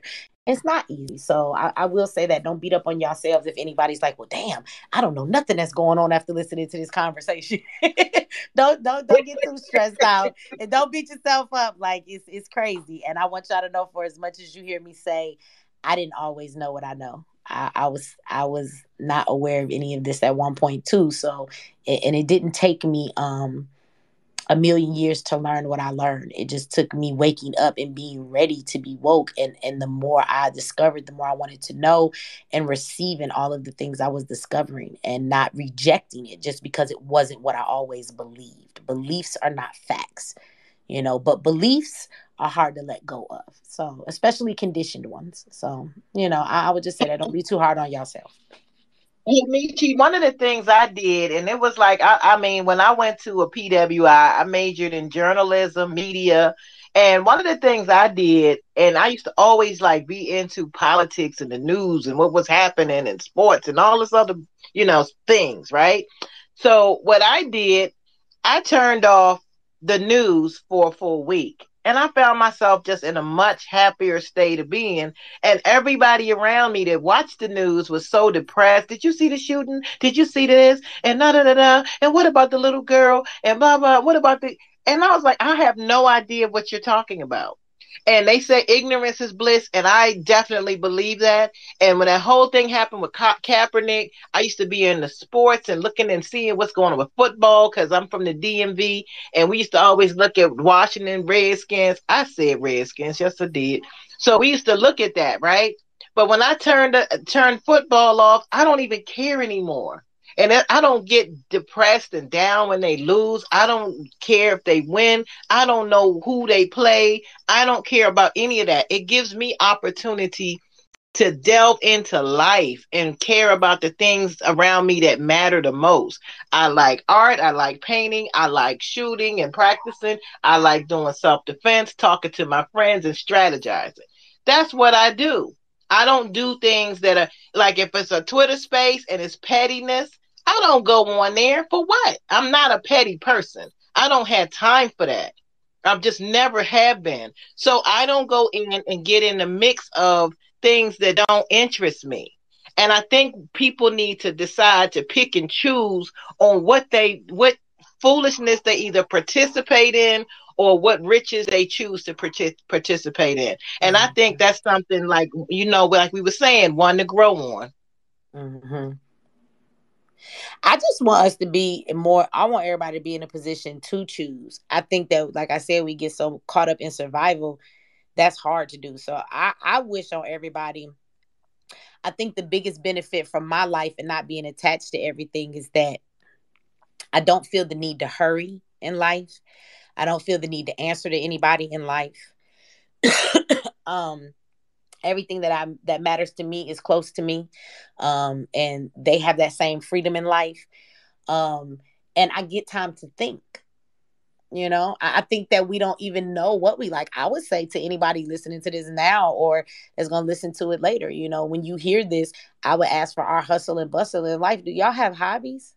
Like, how many of us don't even know, like, a hobby? Who the hell got time for a hobby? You'd be surprised at stuff you might enjoy doing just because it's enjoyable, right? We don't even have the time for those things in our life to be able to choose anything. You said something, sis, about, I hang out with my friends, I go talk to them, I go to the range, I this and I that. Like, I want our people to have those choices in life. I want you to wake up and decide that you're going to do what you want to do in life. I think that it's such a fucked up existence to be born, to work all your life, not be able to enjoy the life you've been given.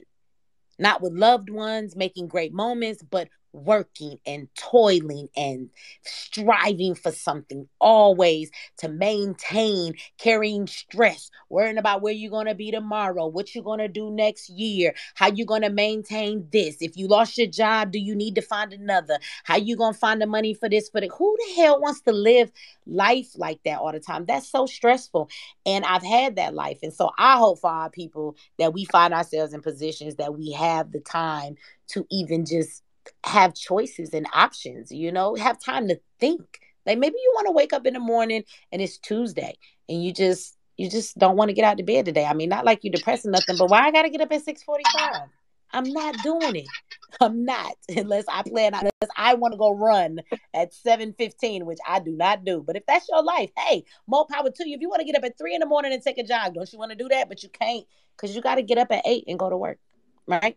And Well, so, you know what, Mechee? I feel that people must have hobbies because a hobby is a form of self-repair. most people don't have You the know, time for hobbies. man, I don't That's know. why I threw the question You know, out there. Some I people make might, but time. I want everybody to ask themselves that. Like, do you have a hobby? Like, do you like to shoot? Have you ever thought you wanted to go learn like archery or something? Would you like to go boxing? You ever thought about that? Like, do you want to go back to dance again? You like, I don't know. I just go to work and I pay bills. Most people don't have hobbies. Like, you ever wanted to play an instrument? Have you ever bought it and just decided you're going to go play it? Have you ever decided to learn another language? Like, it's a lot of things I think people don't do because they stay in survival mode. They ain't got time. I would like to learn another language, but for what? It ain't gonna better my life to pay these bills. And that's the problem. We should be able to do things that ain't about paying bills. We just do it because we enjoy it. Yeah. Absolument. Bon. Très bon, mademoiselle. See, look at you Look, showing off. y'all just sitting up there like, what the hell did she just say? Kelly knows. You said Uh, something in French, right? absolutely. Yes, I did. I said, absolutely. That's very good. I said, it's Well, very good, man. what's your hobby, Mechee? Well, um, that's funny that you asked that. I don't know. Well, let me see. I do a lot of things. So I guess I look at hobbies different because in my life, I spend a lot of time by myself. I like to listen to audiobooks.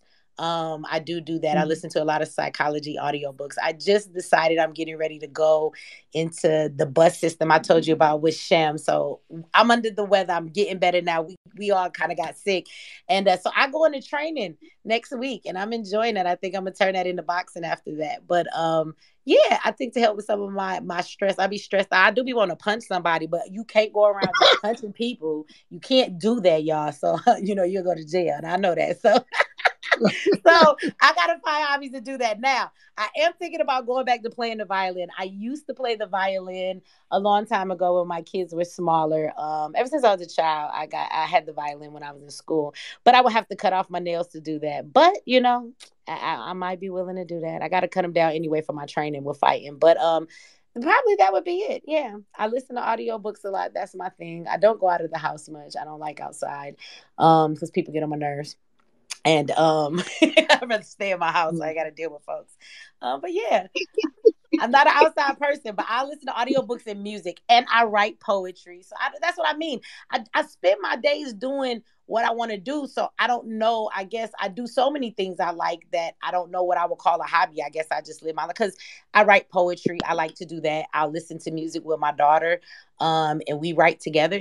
I can't sing to save my life, but she be going in.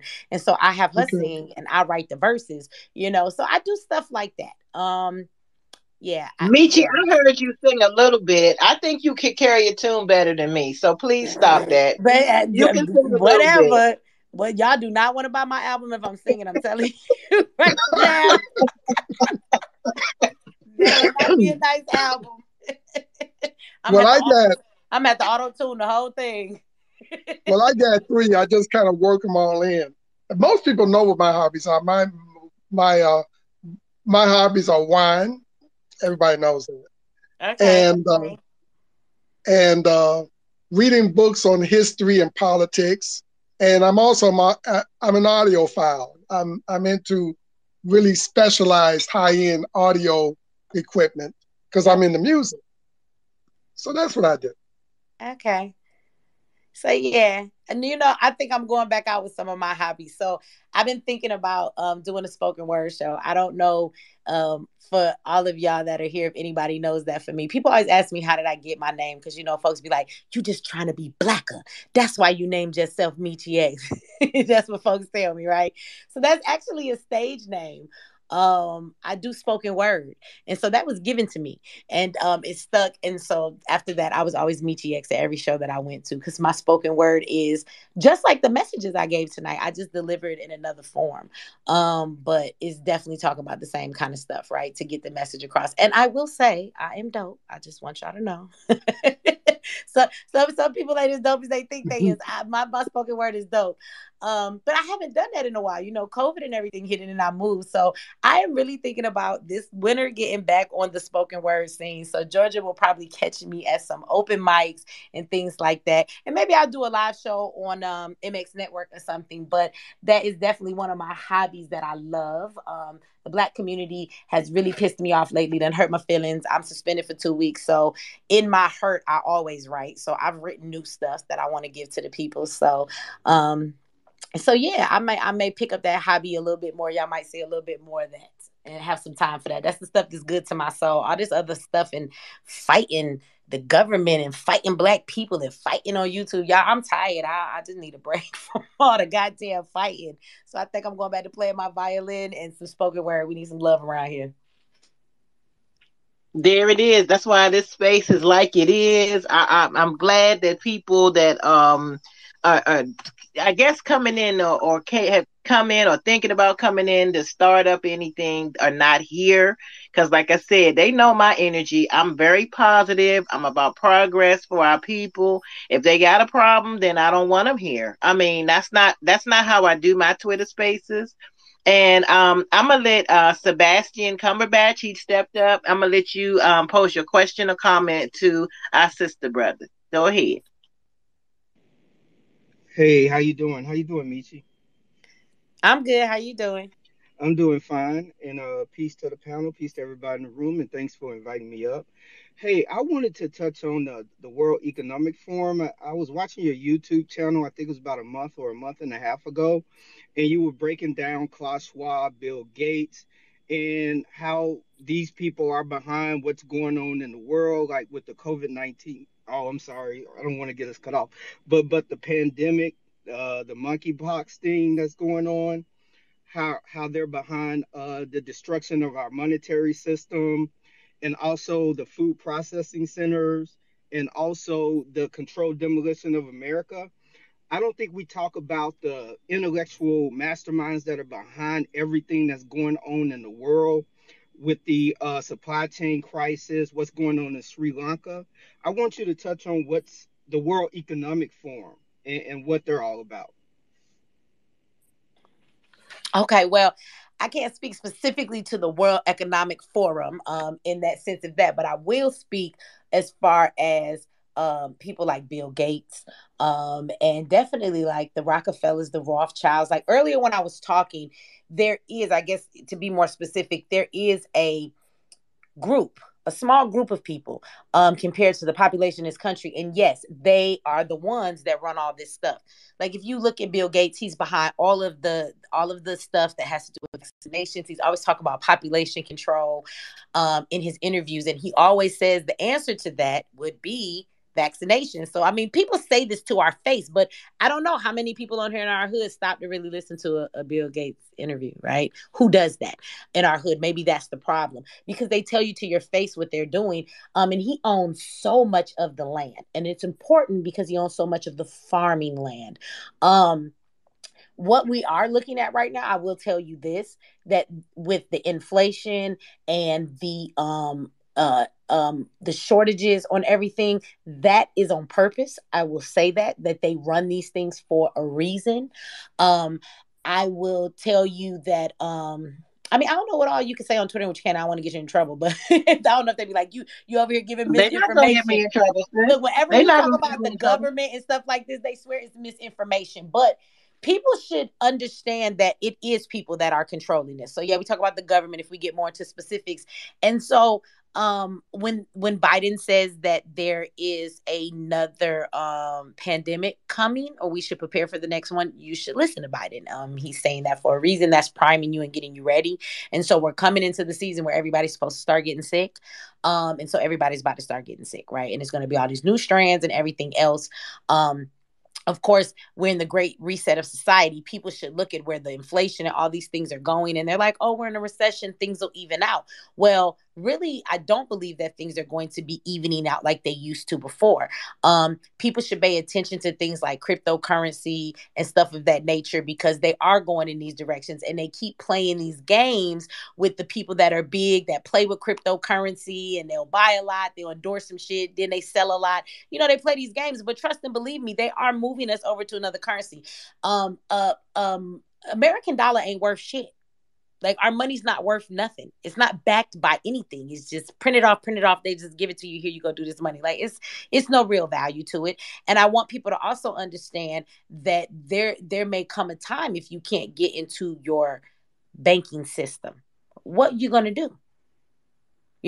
So the conversation he's bringing up is a very big one. But yes, there is things that are coming in if you pay attention. Like I said, all the farmland. How many of you know that the government actually paid them to destroy and get rid of crops? There were things that happened that destroyed crops when it came to weather. NASA creates weather, and these are things that they haven't seen before. So much food was destroyed, and now they're telling us that there's this shortage of stuff, right? Meat factories have been sold to China and people overseas, right? And so even the food we normally get, you wonder why the shelves are empty in a lot of places. And there's not a lot of meat. So it's so much to be said about all of this. But I will tell you that we look at the economy and the way things are going, when we're looking at all of the things that are happening right now, this is a big part of maybe what we come back to the conversation. We should be prepared. Like, this is what I'm saying. I don't think we think these things happen. What are we all doing if tomorrow something hits the banking system and nobody's ATM card works, and every transaction you use is declined because the banking system has failed, their machines aren't working, you can't get any money out, or something of that nature? Anybody going to say that can't happen? That would be crazy for you to live in America and think something can't happen, right? They could do it easily and blame it on some other shit. I don't know why they're giving us public service announcements in New York for nuclear attacks. What? So you should pay attention to what's really going on here. What would you do? And the funny thing is, did you notice how in COVID, even the change got sick? Now, what I mean by that is, why the fuck we had a change shortage? If it's the same change that's been circulating all this time, where did it go? They were preparing you to use your plastic. Like, if you did use cash, for the few people who walk around with cash, COVID taught you not to. Because what happened was, if you don't have exact change, they couldn't give you back any change. So stores were telling you, you have to be willing to let us keep your change, because we don't have any change to give you if you don't have exact amount. So now people want their stuff, and they leaving $2, $3, $5, and they got to give it to you because you don't have any money to give them back. Like, I don't understand how you ran out of money when the same amount of money is in circulation. So when COVID happened, where the fuck did all the money go? That makes no sense. It does for what they're trying to do. But you get what I'm saying? Why they do that? Because they're moving you over to everything being a transaction, swiping your plastic. We're all so used to it. If that shit shut down tomorrow, and don't tell me that it couldn't, who going to get gas? How you paying your bills? You going to get some of that non-existent food that's happening on the shelves right now? I'm just saying, y'all, like we don't ever prepare for this kind of stuff. And if you pay attention to the signs, like there's a lot going on in this country, and we shouldn't be distracted by other things. There's a lot of stuff going on. Listen to what the people are talking about, the presidents, the food shortages. Fuck what's being said on the TV, because I don't even watch TV. So how Mechee know all of this? Because I've been in probably like 7 grocery stores across the whole state of Georgia, from traveling to the retreat we went to and everything. And there are shelves and shelves with no damn meat on them.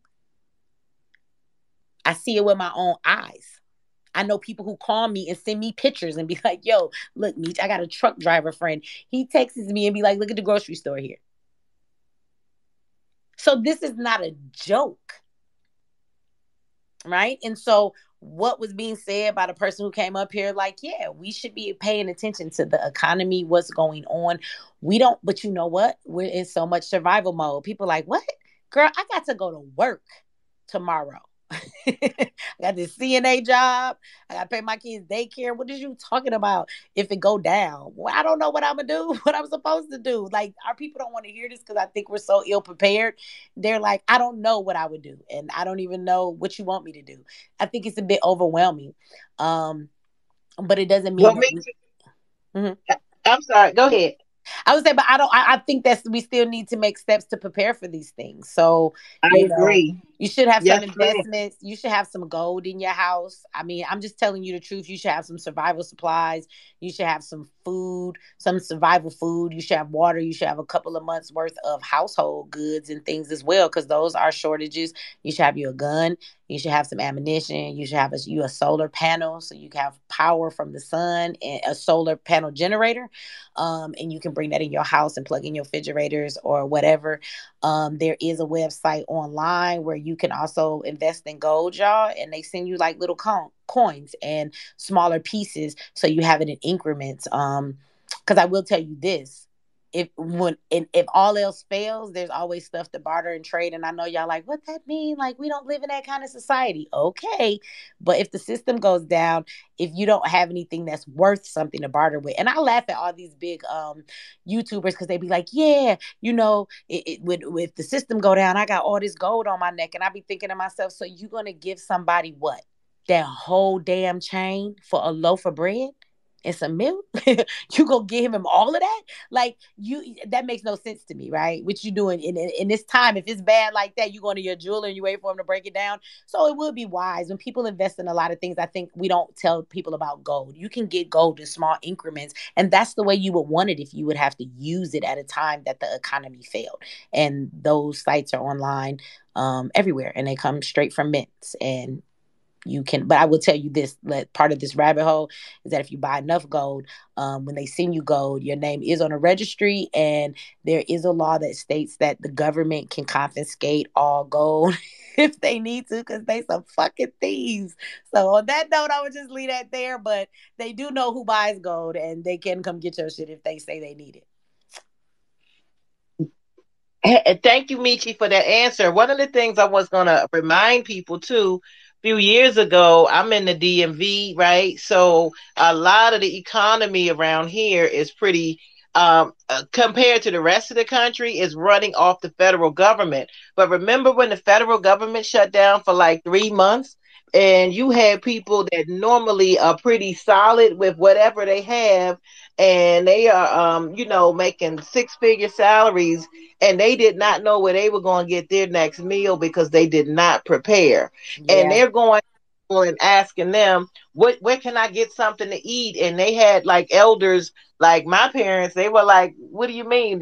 My dad grew up with no running water, no electricity. So he was like, what? This is like, I'm growing my food and fruit and vegetables. And we have a storehouse pretty much in our home because they grew up in tight times back then. But and they're from the country, so they're like, what are you worrying about? But at the same time, people that were working, making these large, large wages or whatever, but they had to pay off mortgages for every month, and they were terrified, and they couldn't figure out where they were going to get their next meal. So people can't forget that, and I try to remind people, say, remember the government shut down for 3 months? Oh yeah, I remember that. So nobody says it can't happen again. There is no guarantee. Brother Ben Joseph, it's on you.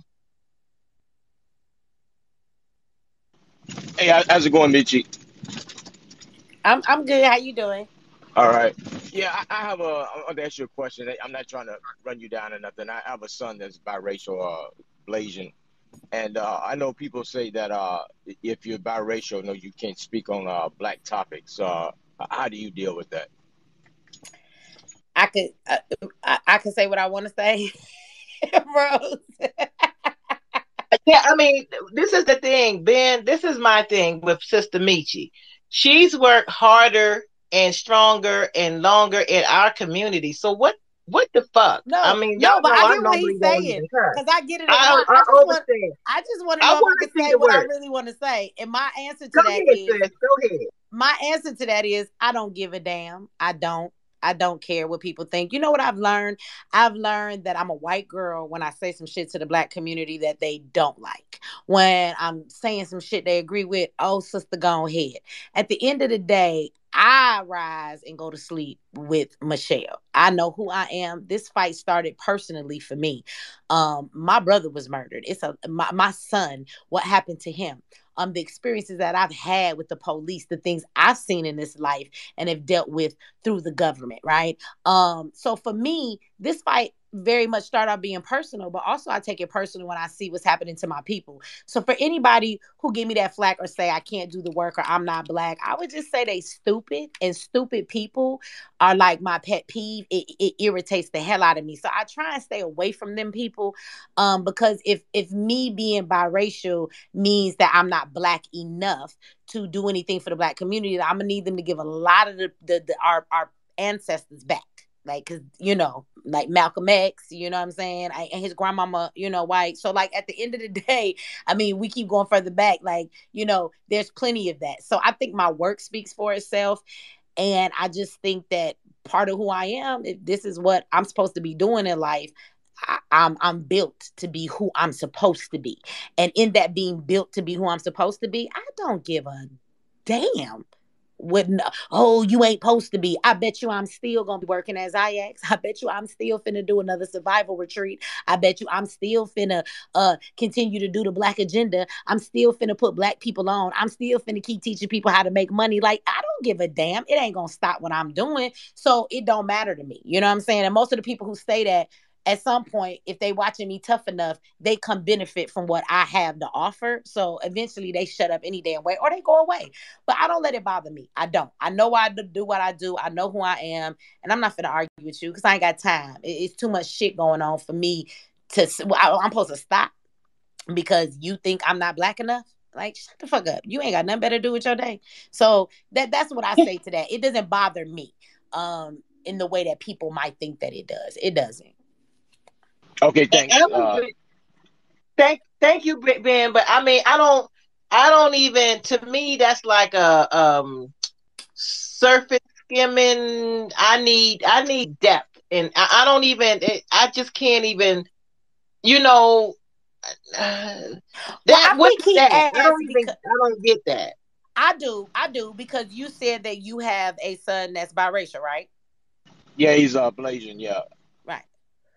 So I get he's asking in that because he's going to grow up in a way that when he tries to be about his black community or be black, he may be told you're not black enough, shut up in a lot of different situations. And that's just the truth of the matter. So I think that that's maybe why he brought it up. So I get why you said it because of Yeah. that.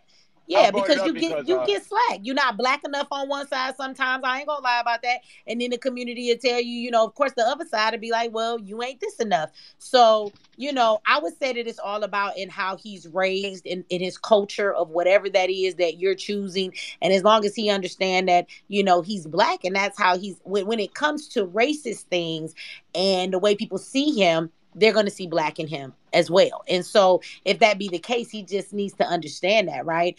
So I think instilling that in him, he grows up with a confidence in who he is, in both veins, of whatever his culture is, even from his other side. Like that's all about in the raising him that he be confident in who he is. And then it won't damn matter, People gonna always have an opinion. And yeah, he gonna be told he not enough of this or he's not enough of that. But he needs to be firm enough in who he is that he know that don't define him and he don't give a damn. And I mean, I think that's my best answer in that. He got to be okay with who he is, because that's where I stand. So, and then it won't bother you. Otherwise it may bother him. I know some yeah, biracial people who hate it and it bothers them. yeah, I don't raise him as a. He's not raised as a biracial. I don't play the half game, so he's just raised as a black man. I don't play the Right. I'm half of this and half of that bullshit. You know what I mean? Because the other half ain't gonna accept his ass anyway. So Right. He gonna what's the have a point of black that? experience in his life. So I mean, you right about that. I mean, that's what I think I say to everybody. Like, I don't. They be like, yeah, because you half white, and I be like, I really be wanting them to tell me like, okay, so how do I use this as privilege? Like I've never learned yet in this life how I flip that out and be like, yeah. So you do know, police officer, right? I'm half white, so you can't treat me like this. Like that doesn't work for me. If I try to act like Karen, I'm going to jail. Right. They're not giving. So you're right about that, right? Like that's what it is. Like this is for me to not do the work is crazy because I experience the thing they're telling me to stop fighting. That's my experience too, And whenever I be like, yo, so tell me something that I don't deal with that you deal with, being black, and we can't do this colorist thing because there are light skinned black people versus dark skinned ones. So you can't do that. Just in general blackness, what do y'all go through that I don't? And they can never answer that question. So that's the thing. If I'm caught up in the same fight and this is what I'm seeing that is in this country, I have all right to fight it. Just shut the hell up. That's what I say about it. But yeah, he's a black man, so just make sure he's strong in that, and he gonna look at people like they crazy when they be like, "You're not even black." He gonna be like, "What? What is wrong with you?" So Well, long you as know he what? feel that way, he'll be all right. Well, you know what, Michi, that is part of what I've always perceived at this as this racial silliness, which is one of the most the disappointing things that come out of the mouths of American freedmen or Native American blacks, whatever you want to use. Because one of the markers of being black in America is every one of us are either bi or triracial in some kind of way. Yeah. That's one of the markers of being an American freedman. I regard one's level or one's kind of mix as the early mix, the slave rape period when we were still enslaved, the middle period when we were just out of slavery. Some of that was consensual and some wasn't. And then the late mixes, of which you are a part of, and my grandson is a part of, and we cannot escape that. So for us to make light of that, the very people that are making light of that of you are themselves biracial. When you look at their real genetics, it's a wasteful endeavor. And it's also a destructive one that takes us away from the real work of liberation. That's how I look at this shit. Absolutely. I agree too, because again, if it's about fighting this fight, my argument, if I have to say something on the other end, it doesn't make sense to say, now let me say something. If somebody want to argue in your DNA, you ain't as black as me. Okay, that's one argument. Okay, you got two black parents, your DNA might say you blacker than me. All right.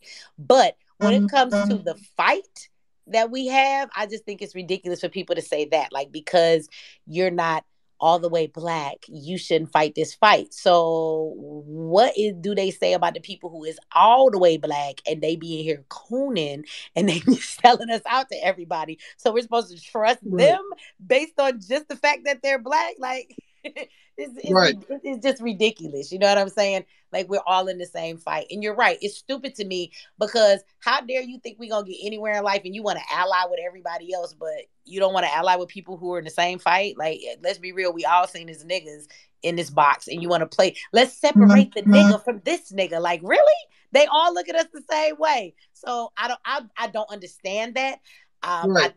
I think it's I don't know what this infighting thing is. It's like they just want to, I'm in my group by myself, leave me alone. Like even with reparations, let me say when we talk about whether ADOS or whatever it is that everybody has, for this is what we call ourselves, even in that's about reparations. But when we get to this fight, it's about us all. And then we go to Pan-Africanism because it doesn't matter what kind of black you are in this country. You still gonna feel the brunt of racism. So that's a whole different fight, right? But we talk about reparations, it's just that. And somehow that reparations turns into separation of us and other black people in this country. So I don't know what that shit is about, but we a small ass percent and we just love dividing ourselves so we can be even smaller.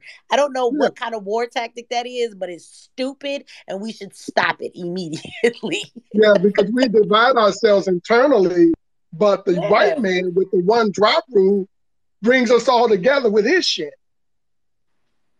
See, the white man unifies us with the one drop rule, but then we get amongst ourselves and start parsing who's blacking and who, which is crazy. And it's just something that we need to move away from. I mean, and quick, That's all I got to say on that. Go ahead, Kelly. Your hand is up. Anybody else that want to come in and speak to Sister Mechee X, come to the stage now. I'm not going to hold the sister forever.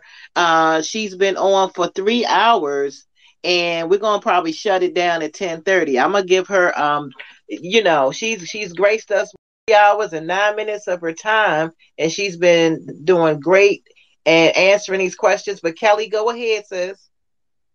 Okay, what I wanted to say is, getting back to Ben's point, regardless of who has had a union with who, if it's black, white, black, female to male, male to female, Asian, whatever the other ethnic group is, at the end of the day with the child, it depends on what that child is going to identify with when they get older. So depending on how they identify, for me, is how I'm going to treat you. So if you don't want to identify as one of me, then that's fine. Then I need to navigate accordingly. And I think that is, Ben mentioned that he is raising his child as a black man. I get that. I understand that. But at the end of the day, it depends on what your child, or not just, I'm just using you as an example because you're the most prevalent one right now. It depends on what that child is going to identify with when they get older. I'm done. Absolutely. I think you are right about that. I think that there is, when you're talking about the effect of how they identify, the funny thing is I always laugh because I think to myself, oh, so you don't identify with being black. Wait until life wakes you the fuck up. So I always laugh at that moment for those biracial people because, yes, they can identify with whatever the fuck they want. But the thing is, in the fight of racism, is how does this country identify you? And that's really what it is. So I always laugh at that. But you're right. And I will tell you, watching biracials grow up, I find those that have a white mother versus a black mother, it's a difference. And I think that's because the mother is the nurturer. Because all of the biracials I've ever met that really be like they think they white or something, if they mama be white, you know what I'm saying? But she nurtured them. She's their first teacher. She's the one that does her daughter's hair and all of that. Versus my mom, she's a nurturer. She's the one that brought her culture into the home. She cooked. So her meals were what she cooks. You get what I'm saying? So the mother has a lot to do with influence on a child in nurturing the culture of who they are and everything from what they do in that, right? So I do find that when I look at biracials. But like I said, I always laugh when I see those ones who really like feel like, oh well, yeah, I'm white too. I'd be like, okay, yeah, you gonna tell that to life. So I just always be waiting for that moment to humble them, and they be like, oh, but in real life, I'm black too. Yeah, you black too, stupid. So I feel like their parents fail them when they really allow them to think, oh, you don't have to, fit in this box, honey. Like, yes, you do. Yes, correct.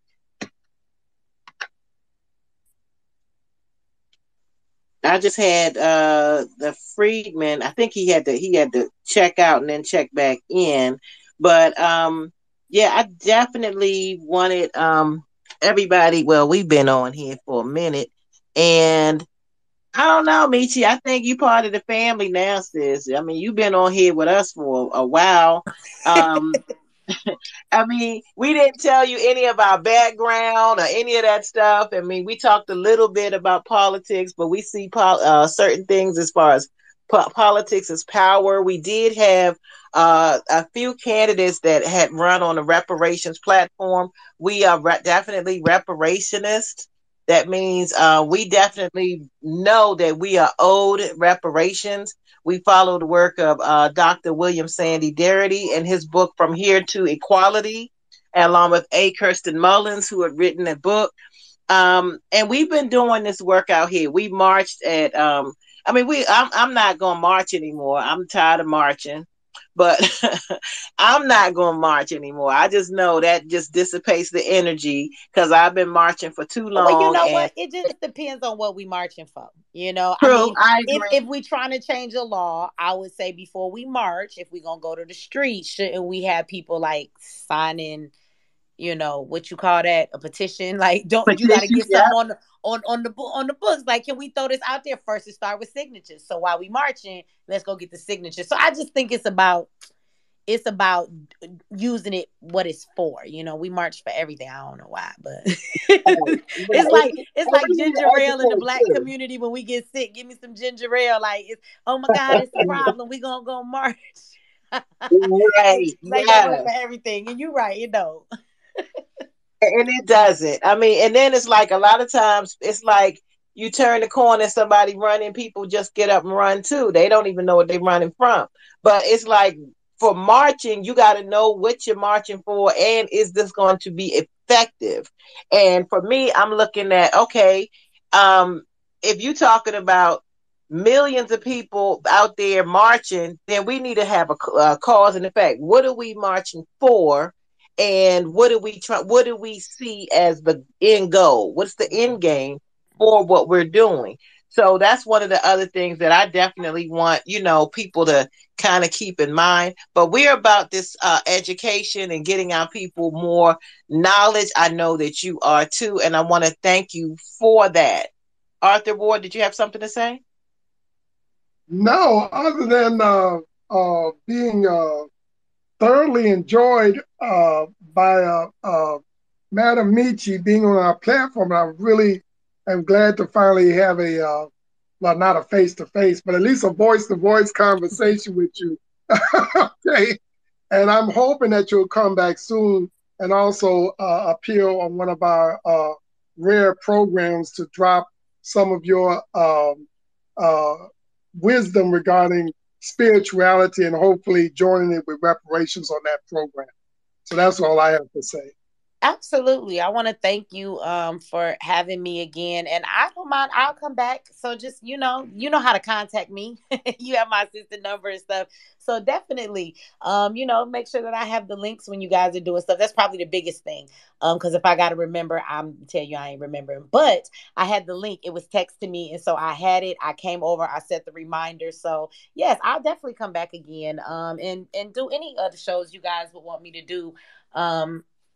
that's fine with me. I feel like oftentimes the people that are doing the work, we're not the big group. We're the small groups of people, and so this is where it starts with people who really want to hear the message, who really want to do the work, who really are looking for solutions, and then taking them right back to our communities and our homes and implementing them. I think that one of the most effective ways to get stuff done is still word of mouth. Um, and so, as we begin to really find the smaller group of people who are serious, even if it's not about being the leaders, you're serious about changing your situation and finding the solutions, right? Those numbers are small. And so, those are the people that we're supposed to be reaching. So, don't like feel like, I'll tell you right now, I could talk to an audience and have had this conversation in front of an audience of thousands, right? I'm gonna tell you, it would have been a group this small that would have received what I said and actually did something with it. It wasn't just entertained.